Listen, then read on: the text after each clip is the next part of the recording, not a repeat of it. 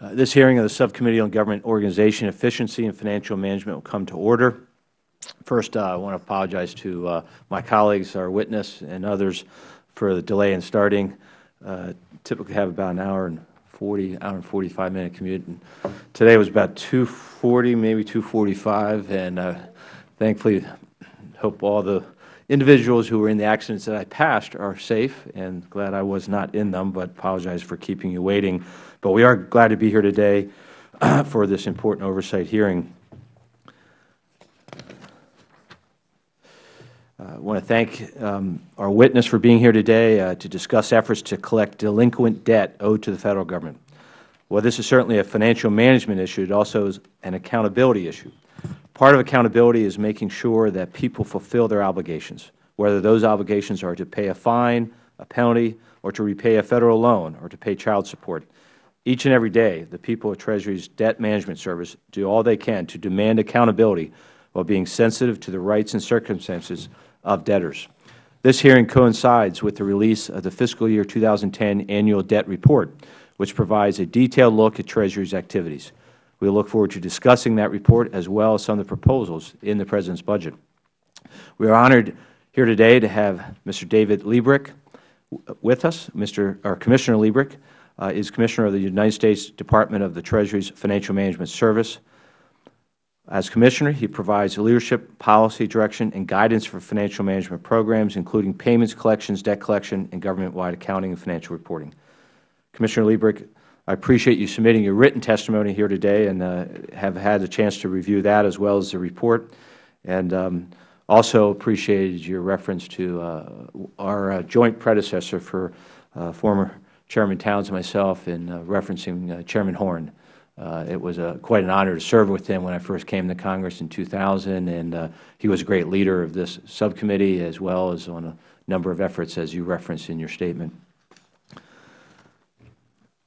As the author of the Debt Collection Improvement Act, Chairman Horn certainly worked tirelessly on this issue that we are going to talk about here today, and certainly honored to follow in his footsteps and continuing his efforts in partnering with you and my colleagues. Also want to thank you for your service in general. As one who believes in the ideals of public service, appreciate what you give back to our country and our fellow citizens. Ranking Member and I look forward to working with you along with our subcommittee colleagues and being partners in this important effort of achieving accountability for the American people. Now recognize the Ranking Member, Mr. Towns from New York, for the purpose of an opening statement. Thank you very much, Mr. Chairman, and thank you for arranging this hearing. As this Congress continues to debate the nation's budget, we are looking to identify sensible cost-cutting measures and ways to increase revenue to the Federal Government. This hearing considers the collection of debt owed to the government, which is an important revenue stream in these tough economic times. I thank the Chairman for holding this hearing. Collection of Federal Government and State debt is an essential way to help fund government operations, maintain key programs, and help reduce the Federal deficit. It is also an extremely effective method of collecting delinquent child support obligations to help meet the needs of the children who depend on that support. In the years since this subcommittee began examining debt collection, there has been great improvement. The Treasury Department has taken the tools that the Congress provided in the Debt Collection Improvement Act of 1996 and has expanded its reach to increase the volume of delinquent debt in the government recoups. From 1996 to the end of FY 2010, Financial Management Services has collected more than $49.7 billion for Federal and State agencies.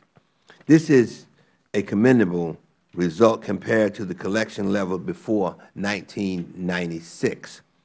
Treasury continues to improve its offset and cross-servicing programs. FMS has ramped up its efforts in collecting delinquent tax and non-tax debt owed by Federal employees. The doctors and hospitals who receive Medicare payments and Federal contractors, they are working on identifying other payments that the government can target for collection. There is more than $625 billion in outstanding debts to the government. We are actively collecting $422 billion of that balance. In FY 2010, we actually recovered $5.3 billion. It is clear, Mr. Chairman, that there is much more work that needs to be done. And I'm looking forward to the testimony today of our witness. And, of course, as a result of this, I hope we can continue to move forward as we've done over the last few years. And thank you very much, Mr. Chairman. I yield back the balance of my time. I'm anxious and eager to hear from our witness. Thank you, Mr. Towns. We'll now proceed to Commissioner Lebryk. And, Commissioner, as the kind of the practice and rules of the House, we swear in every witness. So if I could ask you to stand and raise your right hand. Do solemnly swear or affirm that the testimony you're about to give this committee is the truth, the whole truth, and nothing but the truth? I do. So the clerk will note that the witness answered in the affirmative, and would like you to proceed. We have 7 minutes on the clock, but if you need a little more as the only witness, we're certainly glad to give you some additional time. I'll try to stay within that time frame. Chairman, thank you. Chairman Platts, Ranking Member Towns, and distinguished members of the subcommittee, thank you for the opportunity to testify before you today on something which we take very seriously, and that's the collection of delinquent debt owed to the Federal Government. I ask that my entire statement be read into the record. Thank you. Congressman Horn was a tremendous champion of the Debt Collection Improvement Act in 1996, and so I wanted to spend a moment and pay our respects to him for the efforts that he did. We had a lot of spirited conversations with Chairman Horn during those early years, and we all shared a very common objective, and that was to make sure we were doing the best interest of the American taxpayer. He was really quite a champion of this act and the work that we're doing at FMS, and we're very much appreciative of that. This marks the 15th anniversary of the Debt Collection Improvement Act, and a lot has been accomplished in that time. I want to thank you again for holding this hearing to demonstrate Congress's interest in the Federal Government's activities. I also want to commend the leadership of you, Chairman Platts and Mr. Towns, for your interest in our operations. We look forward to that continued partnership and working together to improve the things that we do. We are proud of the role that we play in providing this essential service to the Federal Government and to the citizens that we serve. We take that responsibility quite seriously, and we place a great deal of importance on demonstrating value to the American public in carrying out our responsibilities. FMS collects delinquent debt on behalf of Federal and State agencies in accordance with the Debt Collection Improvement Act and other applicable laws. We embrace the goals of the DCIA to maximize collections while minimizing the cost of the government in that effort. We carry out the statutory responsibilities effectively and efficiently with seriousness of purpose.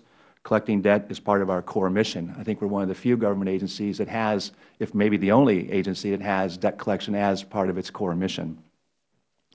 We're constantly looking for ways to improve our activity, our efforts, and the centralization of collection of debt owed to the Federal Government.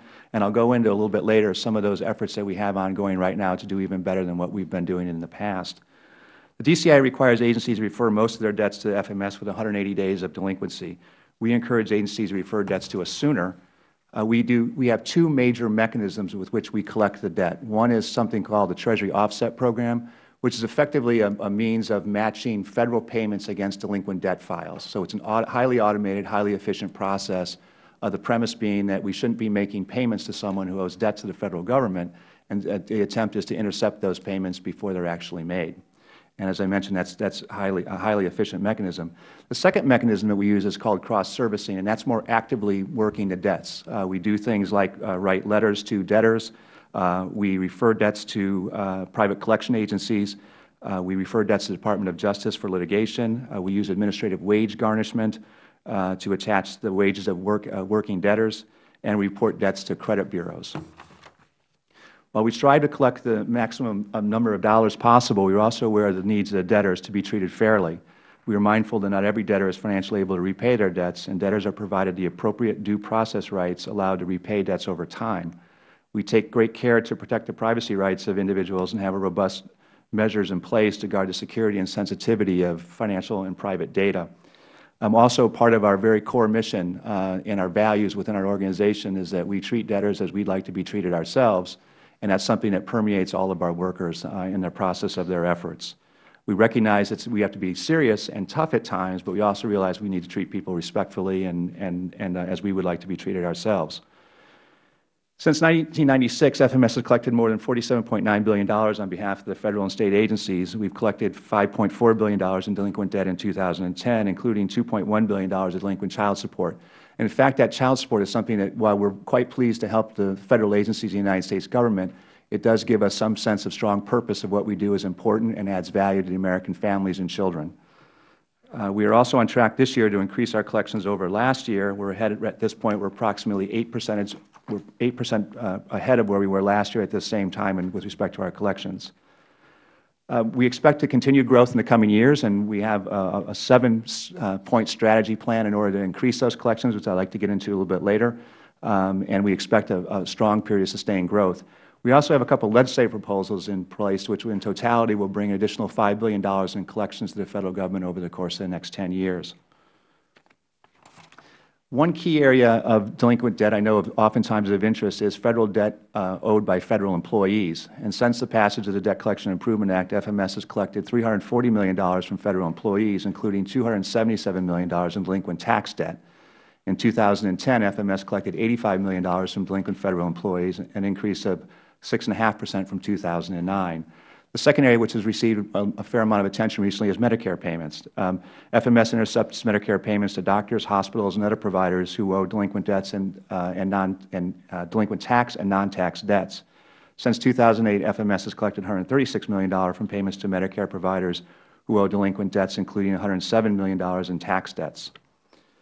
A third area that we've been increasing our efforts is debts owed to states. And we have the ability to help states who I think are very much in need right now of revenues. So we use the Treasury offset program as a way to collect funds on behalf of states. Most recently, Kentucky just joined the program, and in the first week of the program, they collected close to $2 million. In the first month, they collected $4.7 million through the state reciprocal program. We also most recently, based on legislation passed by Congress, are working to collect state unemployment compensation debts, where there's either been overpayments or fraud in the unemployment program. New York was one of the first programs to sign on to the program recently, and the first 2 days of the program collected $2.8 million. Wisconsin was the second state to sign on and collected $640,000 in its first day. So we see a lot of opportunity to help states and assist states in fulfilling and getting repayment for either overpayments or fraud in various programs that are out there. I mentioned the 7-point strategy that we have at FMS to increase collections over the course of the coming years. Those strategies, I think, include increasing our call center capability. Last year, we handled 4.3 million calls from debtors trying to resolve debts. We're implementing state-of-the-art collection tools. We're increasing the effectiveness and efficiency of our debt collection processes. And we're also reaching out and establishing an agency council, which we can work with our sister agencies to improve and look at best practices and sharing of more information to improve government-wide collections. With that, I see I've just hit exactly 7 minutes, so I'll end where I started to once again thank you for allowing me to testify in front of you. I want to emphasize again that we are very proud of the role that we play in providing essential services to the people and to the Federal Government. And we place great importance on demonstrating value to the American people and fulfilling these responsibilities. And we very much look forward to working with this committee to fulfill those responsibilities. Thank you. Thank you, Commissioner. Appreciate your testimony as well as, again, your written information you provided. I'll start with a couple of questions myself. In fact, rather than starting myself, I'm going to, because of being the one that was last in the room, I'm going to go to my ranking member first, and then to my colleagues who've been very patient, and I'm going to go last, actually. So, Ms. Townsend, if you're ready, I'll yield to you for the purpose of questions. Thank you very much, Mr. Chairman, but you don't have to punish yourself for being last. But why is it that the government, after 2 years, delinquent debt is sort of, you stop pursuing it? In the private sector, it's 7 or 9, I think it's 7 years. So, I mean, why? Would they be able to pursue it much longer than the government? Well, in many cases, the government, for example, on student loan debt, it does not ever get extinguished. So the capability exists for the Federal Government to continue to pursue that debt really through the life of a debtor. And as a result, we often talk about if we're not able to collect that debt during the working years, that as one reaches Social Security, we have the ability to offset Social Security payments up to a certain level to continue to collect on those debts. So those debts stay on the books for a long time. There are some debts that are actually, and there's maybe some distinction here.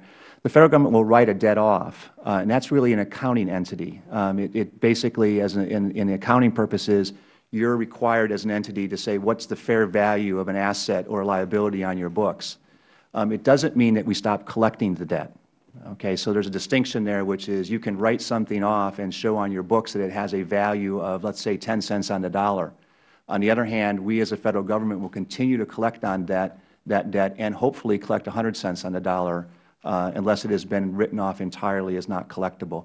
So a fairly small percentage of the numbers. So if you look at the numbers, I think that's roughly $25 billion has been written off, but only about $4.5 billion has been considered not collectible and truly extinguished as no longer being pursued for debt collection purposes. And that's usually something that someone's been in bankruptcy and is no longer, the entity no longer exists and therefore is not being collected against. Yeah. Thank you very much. And I understand that direct and guaranteed loans account for most of the delinquency. At the Education Department, the SBA, and the USDA, these loans are no doubt necessary because they are often made when private sector, of course, credit is unavailable or maybe inadequate. And a Federal objective needs to be achieved. I understand that. You know, for example, some education loans, small business loans, and support for farmers. But what I don't understand is, and maybe you can explain to me, the type of debt that is owed to Social Security Administration and the Department of Defense. I don't understand why we'd have loans there. The Social Security debt is really about overpayments. And so it's about improper payments and overpayments. And so what ends up happening is Social Security will work those improper payments up to a point. When they no longer have a sense that they can collect it up to that point, they will refer it to us and it becomes a delinquent debt. So there are situations where, particularly in the SSI program, I think which is income-based, there are situations where someone will have some income which will push them out of eligibility, but still, nevertheless, the payment has been made. And so SSA will go back and try to retrieve that overpayment. And if they can't, then it ends up in a delinquent debt portfolio. What about the Department of Defense? I'm less familiar with the delinquencies that are in DOD. I wonder whether I'm conjecture here. I wonder whether they're contract debts. I'm just not sure.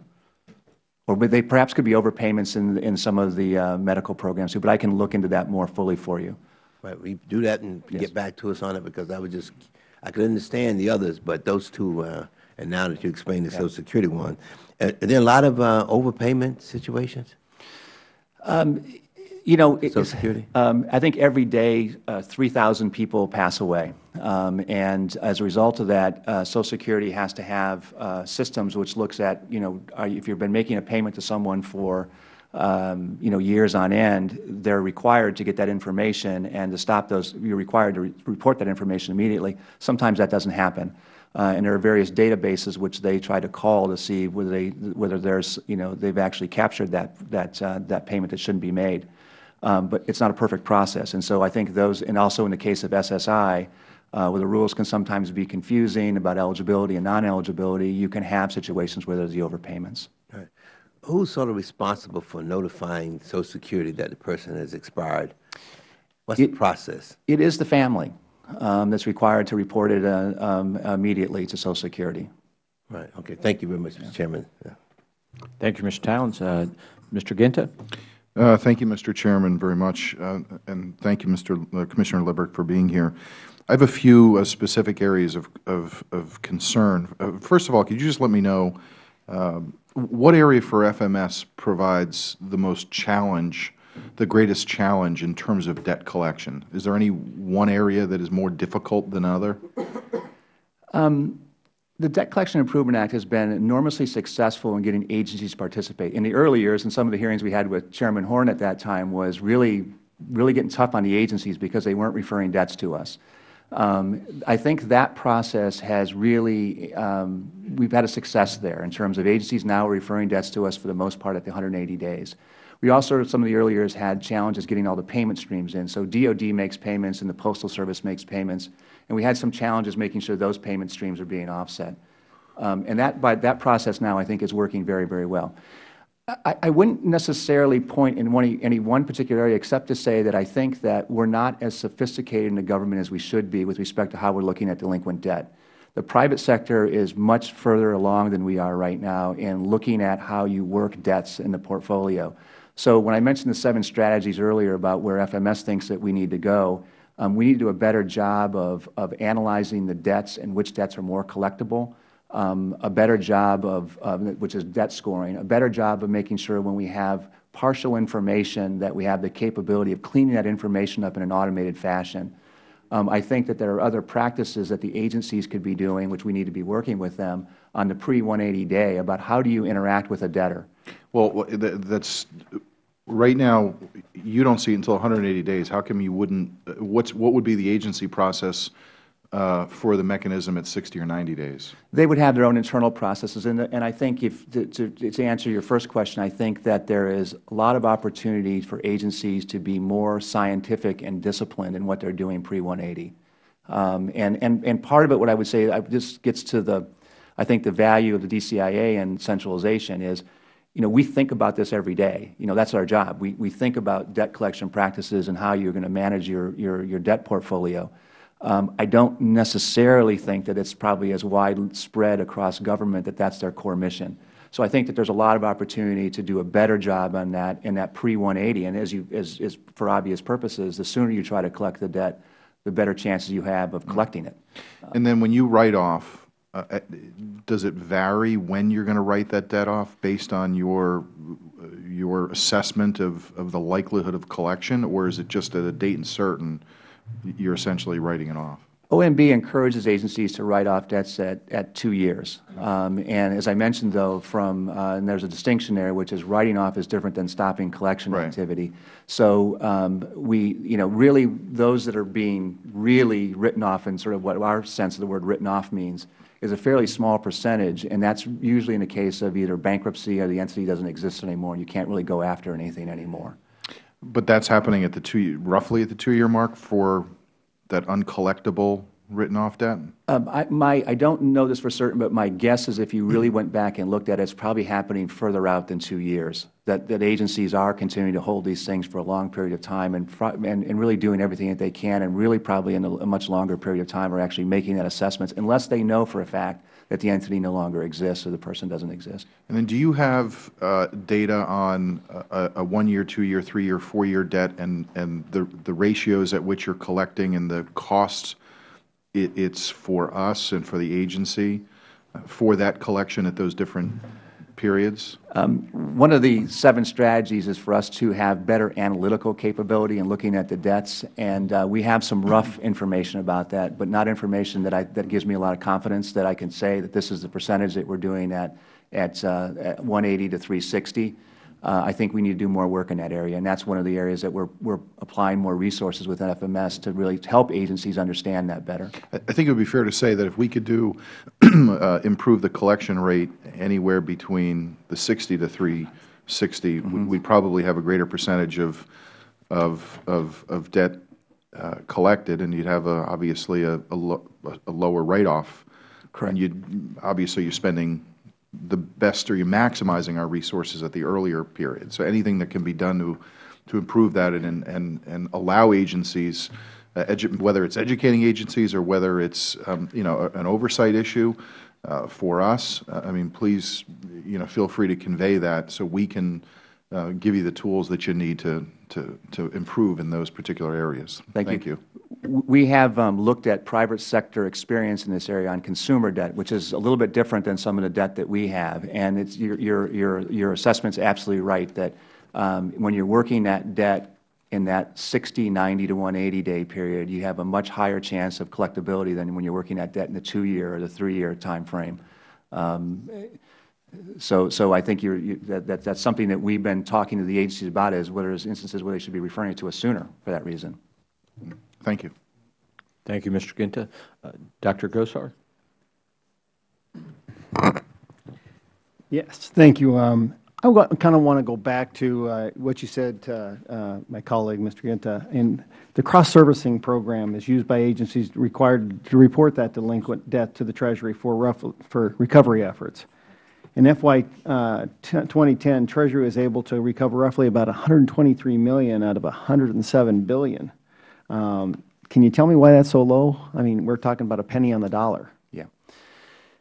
I mentioned the 2 programs that we have, and one is the offset, the automated offset. So that full amount that you referenced, 107, is actually being hit against offset, the payment streams, and that's where you're getting a high bulk of that $5.4 billion that we collected.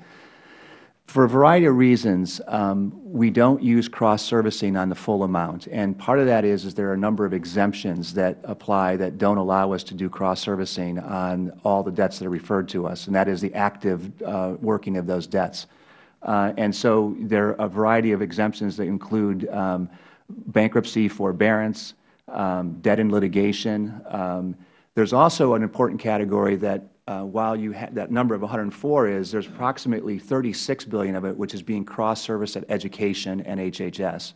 So while the number I'm going to tell you is that we're only working at cross-servicing on that portfolio around $14 billion, it's gone up a little bit in the last couple of months, now closer to 16. Education is working 36 billion of that through their cross-servicing mechanisms that they have on student debt portfolio. They collected last year close to $600 million on that portfolio. So there's another number that's there.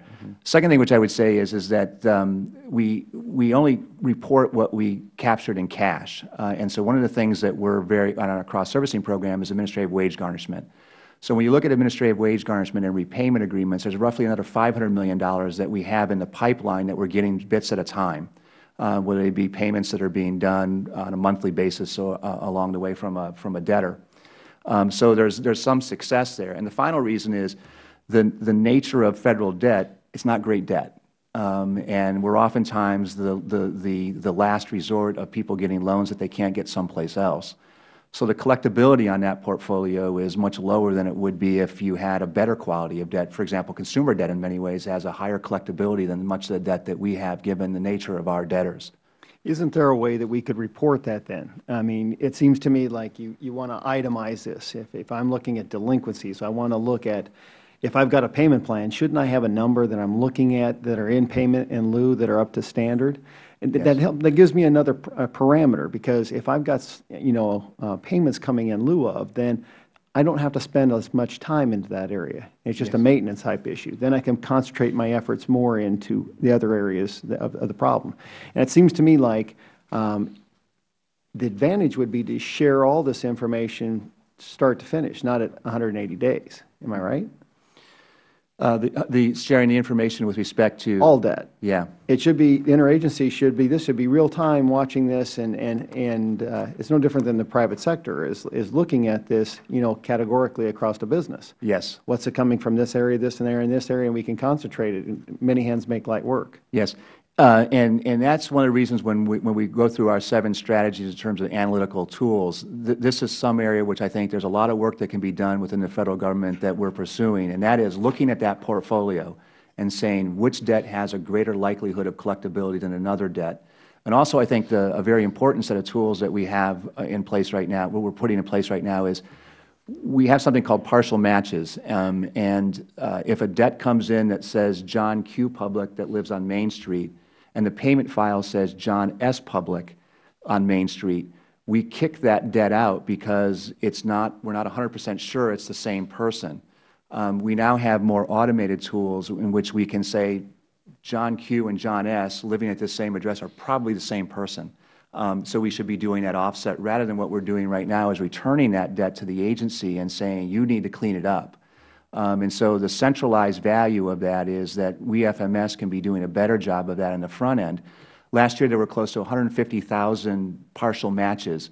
we're estimating that if we were able to clean those partial matches up, that we would have $100 to $200 million more in collections simply by doing that. And so this is my point about us being smarter and more analytic and using more modern tools to do the things about segmenting that portfolio and working it in a more disciplined way. Yeah, one more question. You know, when I'm looking at your chart in regards to delinquent collections, particularly of the $47.9 billion, you're collecting 48% of that is delinquent child support. How much of that has actually been in dialogue with law enforcement? Support with law enforcement? Because I know in Arizona it's huge. I mean, that's where we're getting a lot of delinquent child support being picked up. Yes. We do the child support program on behalf of the states. And so the child support obligations that we're collecting for are state obligations. And so with respect to when the state or the locality is working with local law enforcement, it would be done at that level rather than at the Federal level. Okay. One last carryover. Sorry about that. Okay. Do you prioritize each of these debts? Like, you know, in the private sector, we look at low-hanging fruit, what's the hardest to get. Do you prioritize, and which one do you find easiest, which do you find the worst? And the answer, right now, we treat all debts equally, which is not the right answer. There you go. Okay. And what we really need to be doing right now is looking at that portfolio more systematically and strategically and saying, what is the low-hanging fruit? Could we have a proposal from you as how do we prioritize that? I would love to see that. It is, and it comes down to the tools that we're putting in place right now. And the tools, one of the tools is actually looking at the portfolio and doing debt scoring, and saying, okay, you know, this, you know, based on these characteristics, you have a much greater likelihood of collecting this kind of debt than you would another kind of debt, and your efforts would be more useful spent here than it would be like we're doing right now, which is everything is the same. So we chase a lot of dead ends right now. Right. And when you're doing that, can we also see the percentage, what our costs are? I mean, you know, as a consumer, you know, and advocating for the consumer, we'd like to see what the costs are to recover. Yes. Sometimes you're spending a lot more than you're actually getting in return, and we've got to be more fiscally responsible. Thank you. The one thing which I would say on that last point is we're very proud of this statistic, which is for every dollar that we spend on debt collection, we return $53 in collections. That's the efficiency element that we're very proud of. Which is a pretty good return. But you can get better, right? But we can get better, and that's exactly where I was going to. We can do better than that. Yeah. Thank you, Dr. Kosar, and you earned the extra time by your patience in my late arrival. So I will yield to myself now, and Commissioner, again, appreciate your work and your staff and the serious approach that you're taking. I guess the initial question I have is just when you look at your numbers, and you shared in your testimony where you jumped 7.3% from 09 and 67% over the years back to 05. If you had to point to, you know, most significant change or actions that resulted in that 67% jump, what would you reference? Everyone's playing together now in a way that they were not playing. You know, and maybe that's meaning departments and agencies, or internally within your department, or across the spectrum of the Federal Government. I think maybe it's let me actually better. Everyone's hitting stride now, and you know, I would just say that we now are getting the payment streams in that should be in. We're getting the debt referrals that we should be getting in, and I think that plays a significant role. I also think that the amount of delinquent debt has grown too, so there's an element there of there's more volume to go against. But I also think it really speaks to, this is why I think we're really at a stage to go to another level now. I think that we've got a very strong infrastructure in place to do what we need to do, and now we need to be smarter at what we're doing. And that goes to Dr. Kosar, going from $52 for one to yes, 60, 70, right? Sky's the limit, right? We appreciate that you reference a number of specific legislative proposals, and both pretty straightforward, both on the 100% collection, you know, on basically vendor payments, Federal contractors, Medicare providers, and then also to assist with State collection, being able to collect even if the person is now residing outside the State they owe. I guess first question on those proposals is, those aren't new. I know they were in the, I think, the 2011 budget proposal as well. what would be the, and one, I know our committee staff, we've started working with your office on legislative efforts along this, the route of these proposals. What would you say would be the biggest opposition to those proposals? And what have you heard, if anything, for those who don't support either of those? The legislative process is never easy. And one of the things that we've learned over the years is that we have frequently submitted legislative proposals in multiple years, and they ultimately get done, but they tend to get done over time. I really would be surprised if there would be a lot of opposition to either of those two, except from those who are delinquent on their Medicare or contractor obligations, because they do make a lot of sense. Yeah, and I agree. And again, we look forward to working with you and your office on trying to speed up that legislative process a little bit. And in the 2011 budget proposal, there were some additional legislative proposals, and I don't believe they were accomplished yet, at least not all. And do you want to highlight any of those additional proposals that we should have on our radar, in addition to the ones specifically in the 2012 proposal? One of the things is dealing with incentives, and I think for the most part right now, when a debt is delinquent and we collect on it, the fee that's attached to that, whether it be from the private collection agency or the fee that we charge, is added on to the debt.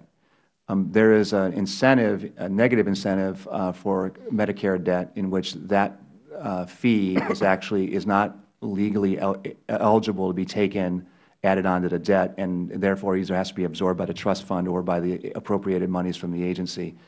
That's a real negative incentive for referring debts. And I think that for Medicare, yeah, referring it, yes, to you because of that yes, cost to Medicare, since they can't recoup it. that's right. Okay. And that would be one. I think other than that, we've made some progress on some of those other ones. I think some of the other ones have actually moved through several committees, and we're hoping that they will come to a conclusion in this session. On the fee that is, what type of fee or amount roughly? Is it a percentage of the debt? There are two fees that potentially could be attached to that. One would be our offset fee, which is the roughly $17 per offset.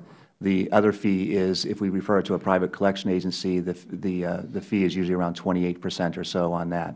And that's what is being paid to once you get to a PCA? Exactly. Okay. Right. That's and we on most other debts, we add that on to the debt. So if there's a $100 debt, it becomes a $128 debt, and the debtor is the one bearing the responsibility. On Medicare debts, presently, that's not the case. Okay. Get one more question here, and we'll go to another round for members if they like. On administrative wage garnishment, in your testimony, you talk about the 25 agencies that are participating now, and you continue to work with non-participating agencies to encourage. I guess my question is, why isn't everyone participating? Why aren't they taking advantage of this opportunity to collect what's owed their agency, the American people? This is one of those areas where, as we've gotten more mature in the Debt Collection Improvement Act, it's clear that there are barriers for the agencies to do their work.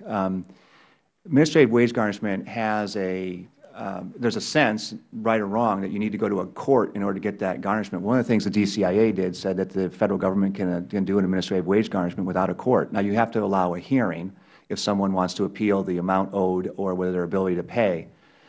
That has turned out to be a barrier to the agencies, that they don't want to, they're either, it's not part of their core mission. They're not going to want to set up hearings like that, and they're uncomfortable with the administrative wage garnishment process. So, in that hearing process is individual to every agency?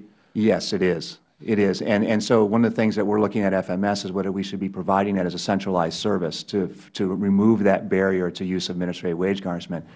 I think Chairman Horma is looking at the record. Said that from his perspective, any debtor who had an income stream should be subject to some sort of agreement before they're made a payment by the Federal Government.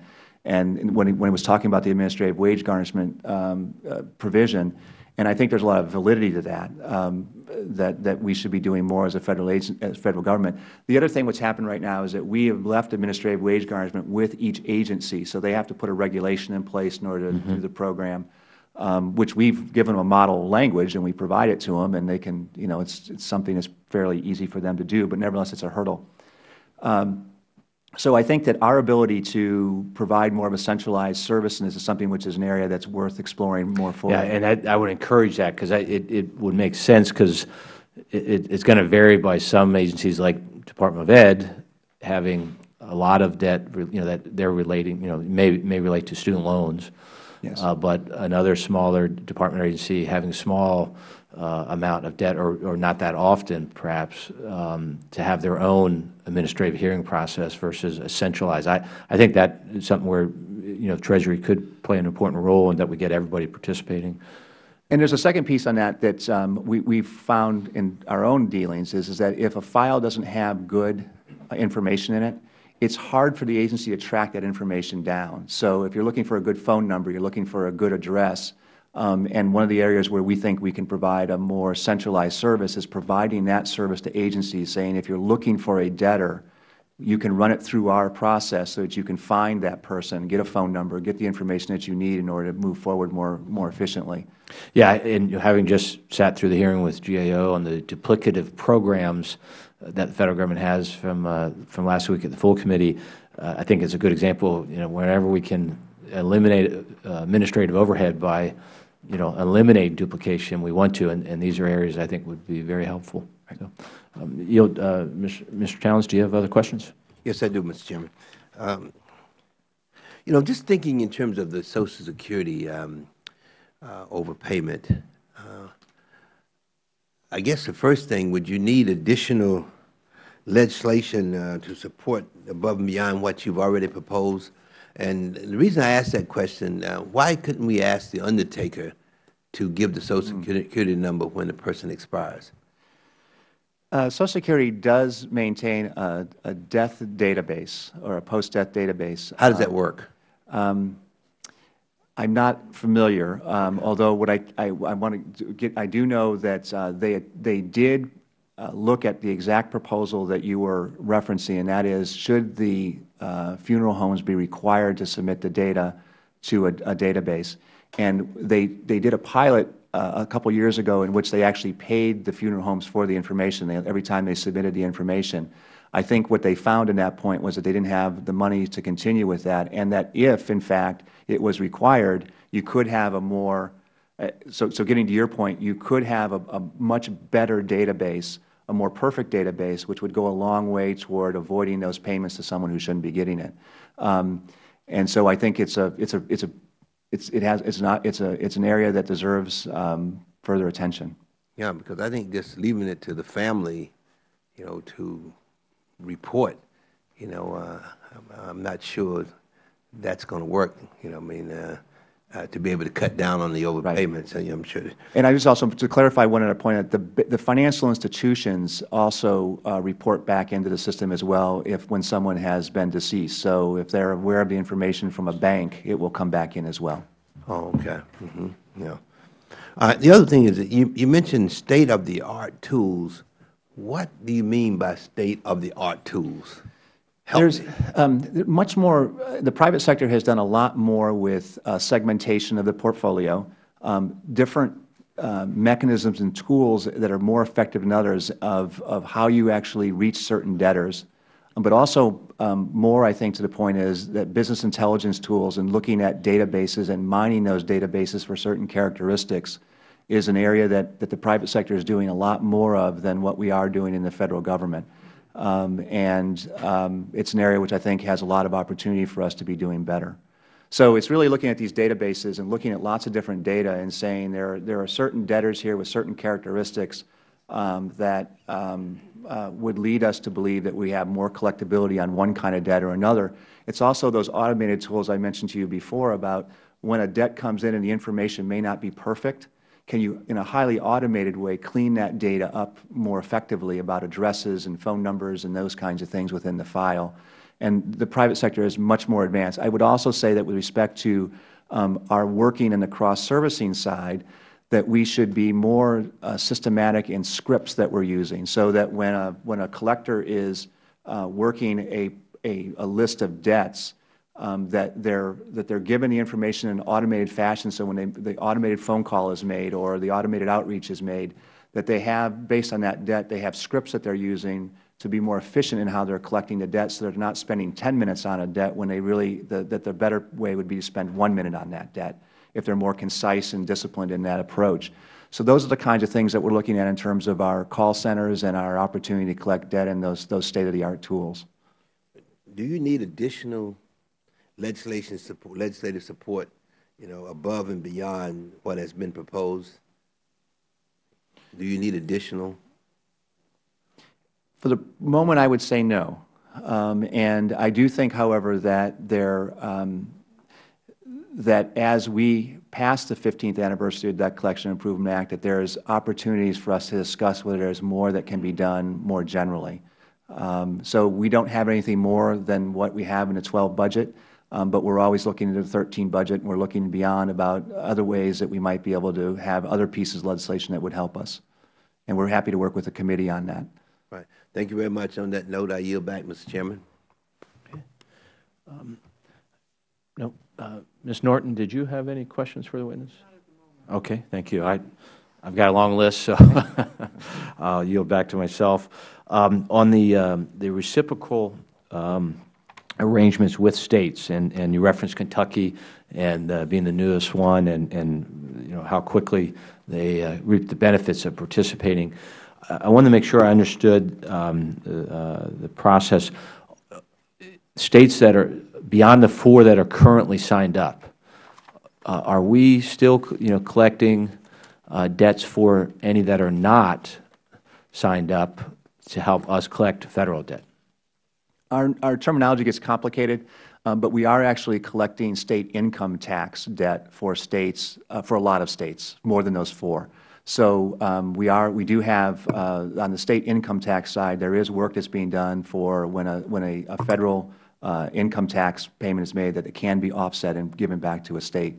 The state reciprocal program gets a little bit more narrow and allows, it broadens what we can, it broadens the types of payments that we can offset. So we include vendor payments at that point, so that the state can participate that way. And vice versa, we actually collect debts from the states. We collect in from the states when they're making payments.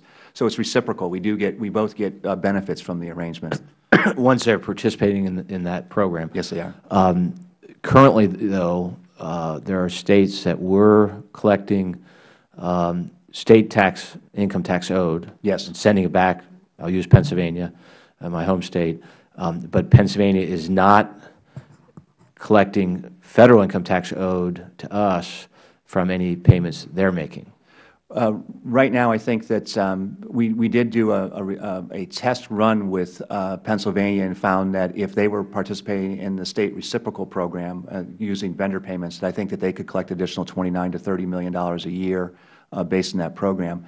I do believe, and my staff can correct me if I'm wrong, though, that we are actually we're doing offset on tax information with the State of Pennsylvania right now, and I don't know what that number is in terms of what's been sent back that way. But I guess what I'm focused on is if we're helping states out, whether they're in the reciprocal program or not, yes, with their state income tax, it sounds like we're still helping them, yes, collect state income tax, even if they're not helping us collect Federal income tax. I believe that's correct. They can correct me if I've got that wrong. They're shaking their heads, yes, that I have it right. Good. Okay. Good. I think. Yes.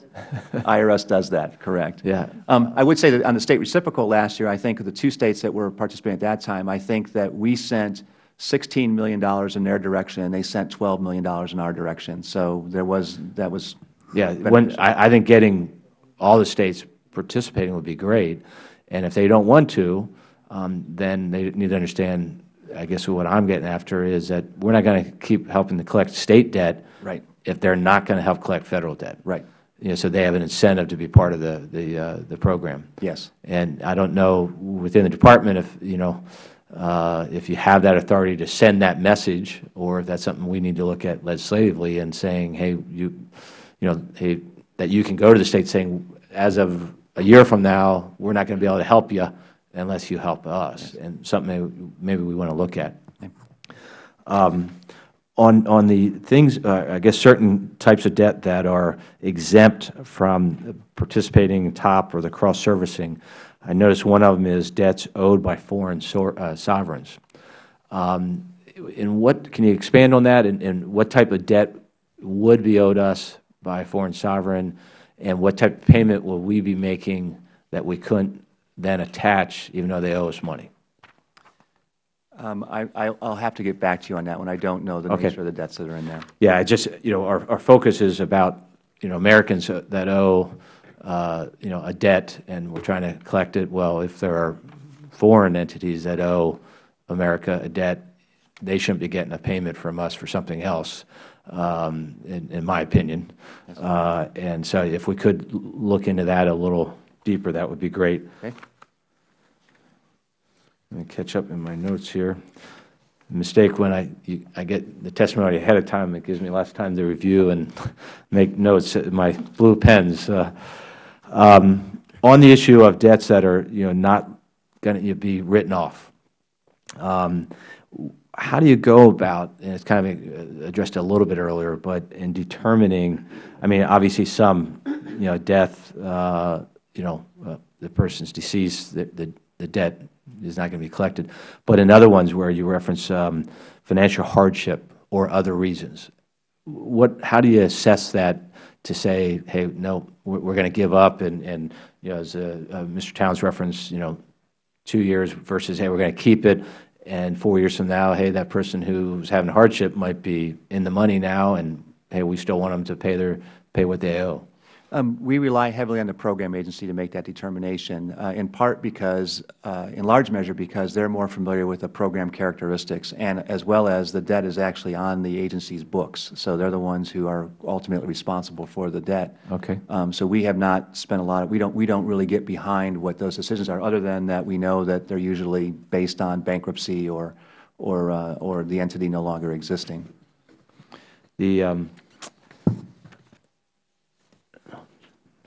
Give me 1 second here. On the report that was submitted about your debt collection efforts, in there it references in the executive summary that you're in essence reporting what the head of each Federal agency provides you to then compile in essence and then forward to Congress. Are there agencies that are not complying and not providing their debt collection effort information to you? The good news is we feel pretty good that we're getting most of the debts that are referred to us. I think it's hard for us to say that we're getting 100%, because every now and then we learn about some part of a program that's not being referred to us. Our agency council that we're establishing, that's one of the areas where we want to make sure that we're working with agencies more closely to make sure we understand that they really are referring all the debts that they should be referring to us. But as I said, it's one of the great success stories of DCIA is that in the early years it was very difficult to get the referrals to us. Referrals to us for a variety of reasons, whether the debts were in the right format, whether they were documented the right way, whether we had the automated systems in which to transfer information. And we've really made a lot of progress in that area. I wish I could say I could say with complete confidence that we're getting 100%. I know we're doing pretty well. We're up in the high 90s. I can say that with some degree of confidence. But whether we're getting every single one, I think there's some more work that we can do on that. But I'll wrap up, and then if Ms. Norton, I'll yield in just one moment.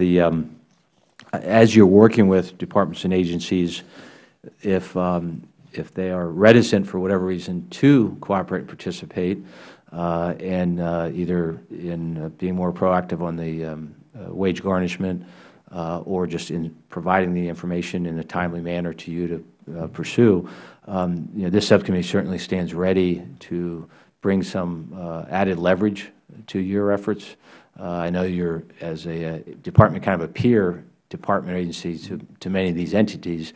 But sometimes just the fact that the subcommittee is interested in looking at a certain agency that they're not fully going after debt as they should be, we're glad to do that. And again, in a partnership way, that we just want to make sure we're all on the same page and doing. You know, probably maybe not the only, but one of the few that paid my last student loan to the Federal Government, as a member of Congress, and took 11 years. But my wife and I didn't miss those payments because it was our debt, and we were glad to fulfill it, and it allowed us to advance ourselves. So we expect others to fill their obligations as well. So with that, I'll yield to the gentlelady from the District of Columbia, Ms. Norton. Well, Mr. Chairman, you weren't glad to fulfill it, but you knew that it was your duty to fulfill it. Actually, I was glad to fulfill it so I could get it off the books and start putting that money towards my kids' education in the years to come. No, he knew we were going to have a hearing. I have a question about doctors and Medicare. There had been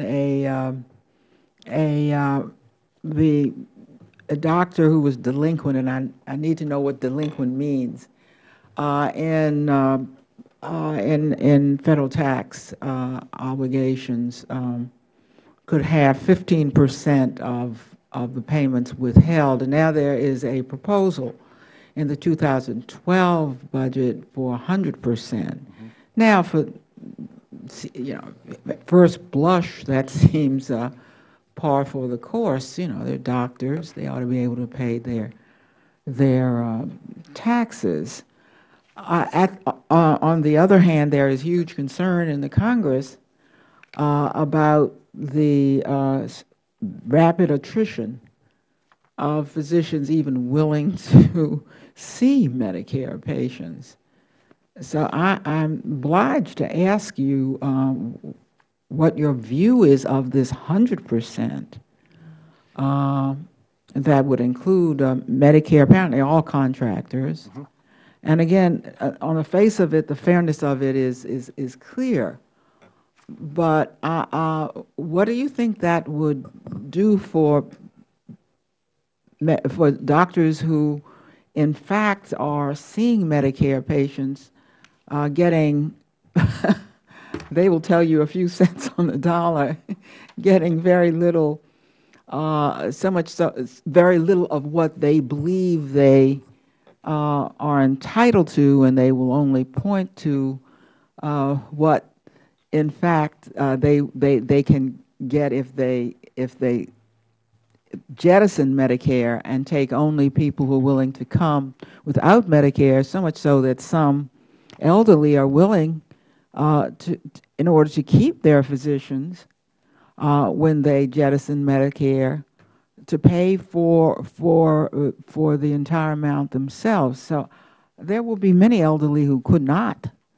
What effect would this 100% levy? First of all, what does delinquent mean? Do you think that the 2012 budget legislative proposal is in effect now, because it's a legislative proposal? I don't know if it's in the appropriation or what. The word delinquent is not clear to me. Would you explain how this would operate? I'm particularly interested in Medicare doctors. I understand why they would be folded in with other contractors, but I'd like to know what delinquency would in fact result in this 100%, and what effect you think it would have on Medicare providers willing to continue to provide Medicare to the elderly. Thank you. We're very supportive of the proposal. It would yield close to $750 million over the 10-year period, which is a sizable amount. With respect to the underlying program issues, as why was it at 15%? That didn't work. Did the 15%, which does seem to be a fairly low amount, why was the number increased from 15% to 100%? I suspect it has to do with the $750 million over 10 years. Somebody wanted the money. Which is the ability to collect the money sooner. It was coming in too slowly. Okay. Yeah. With respect to delinquency, agencies and debtors have due process rights. So to the extent that a Medicare provider has a delinquency, they would be notified and have the ability to either have a hearing or some sort of discussion about whether that's the appropriate amount in which they're being charged. They also have, in most cases, the ability to say whether there's financial hardship, whether the ability to repay, and whether there's other repayment agreements that they can get into along to satisfy that delinquency. So even with this 100%, do you believe a physician could in fact work out something with the IRS the way the average citizen does to pay a certain percentage, or would he nevertheless, because he is, quote, delinquent, have to abide by the 100%? When we go through at FMS, for example, when these debts are referred to us, we do oftentimes have compromise authority in which we work with the agencies to say, is there a better way to collect this debt? Is there a more reasonable way to have either repayment agreement or some sort of mechanism to make sure that we have better collectability? And that's always the process, has to be working with the debtor to do that. With respect to the impact on the program, one of the things which we don't have a lot of expertise in because there are so many programs out there is the underlying purpose of a program and the underwriting standards that are given. So why a payment is made under what circumstances is not something that we at FMS or Treasury would have a very good feel for. Would a delinquent, let's say, physician be one who had simply ignored the opportunity after a hearing to work out something for himself and finally gets on this list? The only way you can get the money is to get on this list to get 100% from you. Yes. And so when the debt is referred to us at 180 days, we will do a variety of things. We will then do a process of our own in terms of contacting the debtor and making sure that they know that they're either going to... So he gets another chance to... There's another chance on it, yes. And then we would be working with the agency, to say, is this the right thing to be doing in this particular circumstance? Once it's with us, I take it, since this was this is in fact the law now. Is that the fact? The 15% is the law right now. No, the 100%. When does that become effective? If the legislation passes. So this is. It says this is not yet law. It is proposed legislation. But you all strongly support it. Yes, we do. The administration strongly supports it. Yes. Have there been hearings? I don't believe there has been. Thank you, Mr. Chairman. Thank you, Ms. Norton. The effort in helping to move this legislation is something that we're very involved with and want to help make happen.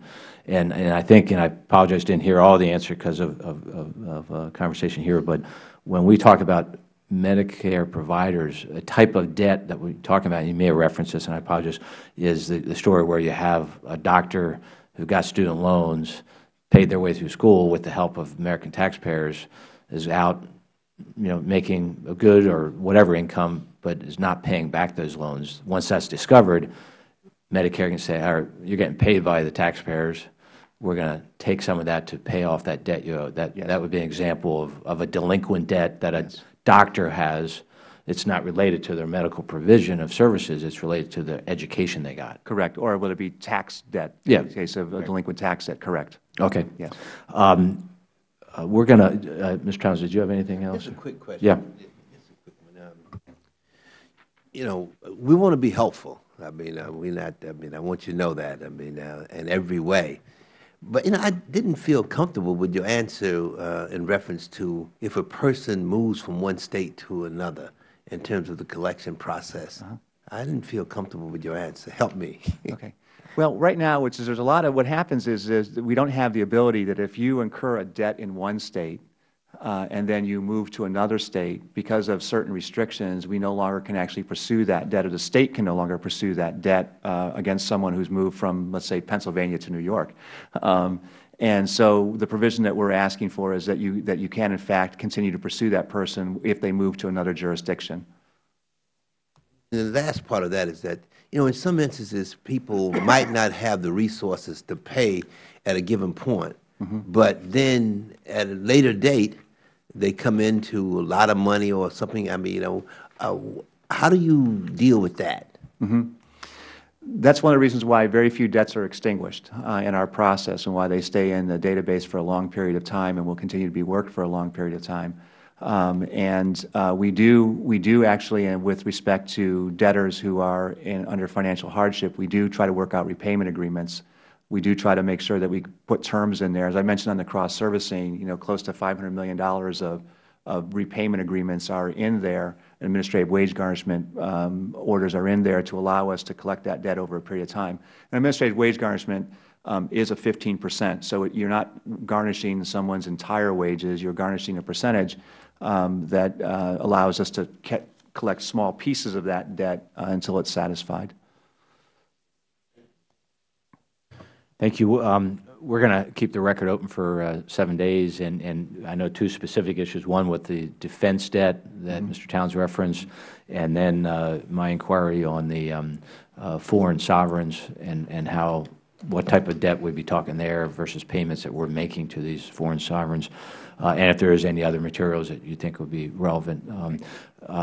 Conclude with one, again, a appreciation for your patience and my colleagues' patience with my late arrival, and then especially our interest and willingness to partner with you and your agency in really improving the process to make sure that what's owed the American people is paid, and that we make sure you have the tools to be able to do that. So, thank you for your leadership, and thank you for allowing us to testify today. No, thanks for being here. And again, hearing the record will be open for 7 days, and this hearing stands adjourned.